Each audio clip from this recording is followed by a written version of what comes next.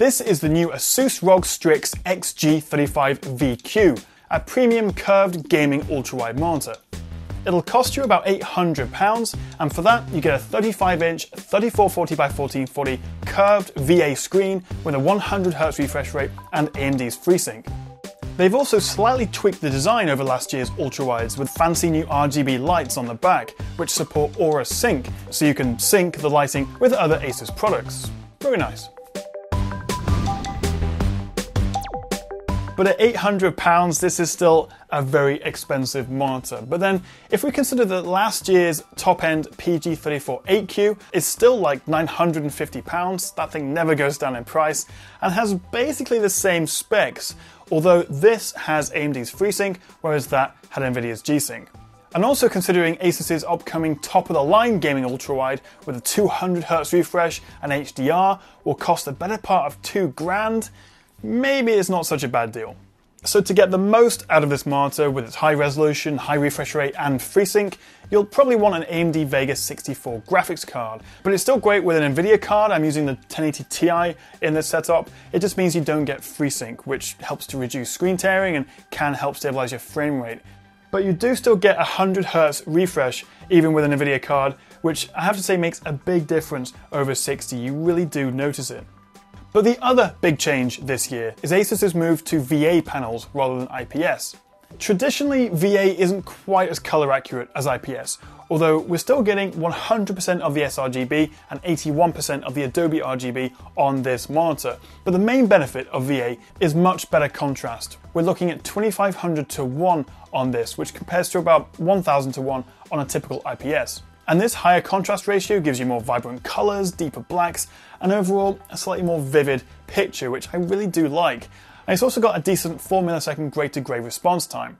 But the other benefit of VA is that it can be manufactured with the quantum dot process, which you've probably heard to do with Samsung's QLED TVs. And that essentially means they can get a lot brighter, which then means they can support high dynamic range. And that's what a lot of the big brands are offering in their upcoming flagship gaming monitors like the ASUS PG35V and ASUS X35. But back to this one, and we've got plain old VA, not a fancy quantum dot VA. So you only get a maximum brightness of 300 CDM, which is still absolutely fine, but it means you don't get HDR, and also there's no FreeSync 2, which supports HDR. But that's not really an issue considering the state of HDR PC gaming right now anyway. I really do like the look of this thing though. It's got super thin bezels around 3 of the edges with a bit of a fat chin at the bottom. The 3-pronged metal stand looks sleek and robust, and the monitor itself is pretty flexible. You can tilt, swivel, adjust the height, and even VESA mount it if you prefer. Port selection is good too, with one DisplayPort 1.2, 2 HDMIs, although only one is 2.0, the other is 1.4, along with a USB 3 upstream, 2 USB 3 downstream, headphone jack, and power port. Overall though, I'm really enjoying using it. I love the 21:9 aspect of ultrawides, and the 1800R curve gives you an immersive wraparound experience, whether I'm editing videos or playing games. And it's easy to change color profiles or tweak the settings through the on-screen display, which you can navigate using the little joystick at the back. I tend to switch between sRGB modes when I'm editing video and FPS mode when I'm playing games. There is one slightly weird issue I've found with this though. Right on the edges, on the sides, you can actually see, if you've got a bright background, a bit of a shadow behind the screen, like the panel is slightly translucent and I can see the back of it. It's only right on the edges and it's not a deal breaker or a major issue, but it doesn't seem quite right and not something I've actually ever seen before. But that is pretty much the only issue I have with what is otherwise a fantastic ultra-wide gaming monitor, which I highly recommend. It is expensive, but considering you're getting high resolution, high refresh rate, curved gaming ultra-wide with a, as I say, really good looking design, I don't think it's ridiculously expensive for what you're getting.